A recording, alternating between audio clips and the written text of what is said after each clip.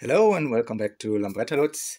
So the barrel arrived. That is Polini 303. Should have a bore of 76, but actually the measuring shows it is 75.5, similar to the 72 bore from the 250 that in the end was just 715. So anyhow, I have different type of webs here with Excenter pin of from old crank, just to make a proof of concept. And actually I was looking forward to get a 120 millimeter, and I have here the 125 millimeter conrod for 80 millimeter small pin, but this one didn't arrive, so I had to print it that at least I could step forwards with heights and calculations for the piston. The piston, by the way, is quite heavy. So with all included rings, pins, it has a weight of, let me see, 350 grams almost. So that is quite heavy. Therefore, the crankshaft has to be rebalanced. So I was testing with different kind of webs, even with the 61. That makes actually with a 4 millimeter Excenter 65. Original is 62. So, but it doesn't work. So it doesn't work with a 120 at all, because then the piston button smashed here. Maybe you can see it. Smashed on the button. So I will show you later that. So therefore, 120 millimeters conrod is out of discussion. So then I was checking the balance factor because of the huge weight and the massive 125 conrod. The counterweight should be 107 to have a balance factor between, I would say, 38 to 42, to not go completely into details. With this web, the full cycle web, it didn't work. This one was 11% of balance force, so I can skip that completely, otherwise I have to rework on it. And I had some 60 millimeters web from BGM, because here of these holes on the top and the different counterweights, the factor is already at 30, so it's already not too bad. So what I considered then, by measuring the rebalancing, that I will put some extra weight here on the outside of the webs with just welding here something on it. And this are additional 32.5 grams that will make the balance factor, as I mentioned before. So therefore, the overview, you see here, standard exhaust will almost fit. You have to adapt this a little bit. And to have the piston not touching at 64 millimeters the button of the case, I printed here a spacer that I will make from a 6 millimeter aluminium to have a central flange here on the edge. On the print, unfortunately, because it's just 0.4, it broke on the first test, but let me show you how it all looks, because the interesting stuff is here, if you're looking closer, the case. So here's better to see. So the case opening is different to this from the Thor. And by having this flange, I can also use it as an adapter. So the huge boost boards area gets narrower, and the transfer ports will be then going to the different shape in this 5 millimeters. That will be enough to have a nice flow without any modification on the case. So the only modification on the case is 80 millimeters is for the Simonini kit, and the Thor has 70 by 70. So that means I had to fill them up, and I did it in a very pragmatic way. As Jürgen did it, Jürgen Bosch from Bosch Performance did it on his Vespa build with the Thor 250. He put aluminium threaded bolts with GD weld into the holes let it dry. So GB weld on all four, and now I can drill very easily the new positions. And if I want to change back and maybe use it as a Simonini kit, then I can drill it out easily, place it new, and fill up the other ones. So good. So much on the upfront talk and explanations.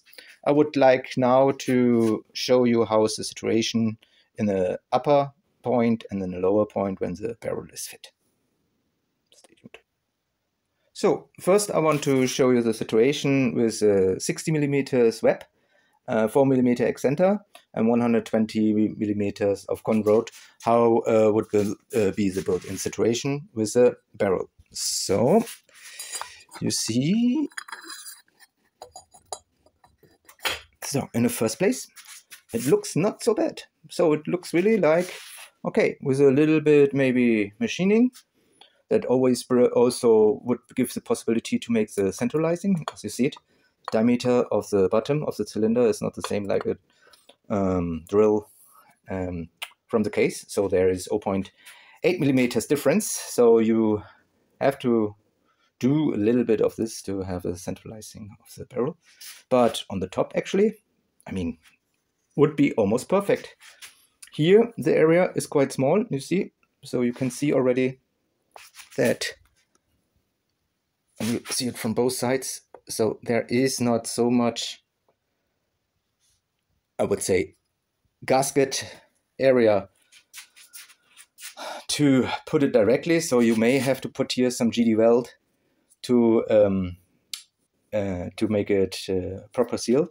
So yes, it would be from this status quo possible, but now there is a showstopper. So here you maybe can see the showstopper for the easy build with the 120 is that here. Let me show you, wait. So here, there in this corner, you can see there is touching the piston, the case, and that here as well. So it's not much, but it is stopping, turning the crankshaft with 64mm to the lower depth point. So we cannot check if the ports would be completely free, but that it will probably, but so this is not working. So now the situation with 125, and I will show you. So before I show you the situation with 125mm Conrod, here with the gasket you see the situation. So the faces are very different. So, and it's not much, but it goes here in a situation that this is almost, you see, there's almost no face. So, and to avoid that, and because we have to put now pick in place anyway, I have it designed with this side is coming down. No, sorry, this side is going down. So it is covering the bigger boost ports and guide them to the opening of the barrel, as well as this side is a little bit larger and has then going into the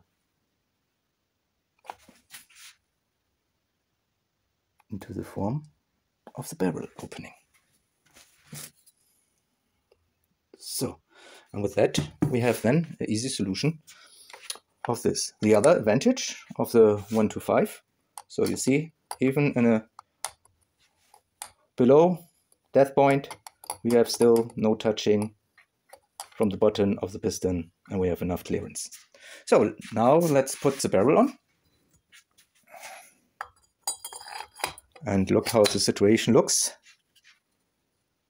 Perfect, I would say. The ports are completely free, even a little bit lower. So the barrel is designed for 62. We have 64, so we have a different kind of timing. We have 3 decompression ports. So the Thor 250 has just 2, but I will leave them. And now the upper depth point you see, is again an ideal situation. So with that, we easily can put the water-cooled head on it. And the Polini Thor 303 Lambretta engine is almost done. Easy peasy. Well, still some things to do, but not such big complications than you have maybe in different builds. So I hope you like it. Please comment what you want to see in the next video, and stay tuned. I will now going to build the crankshaft and finish it with the rebalancing.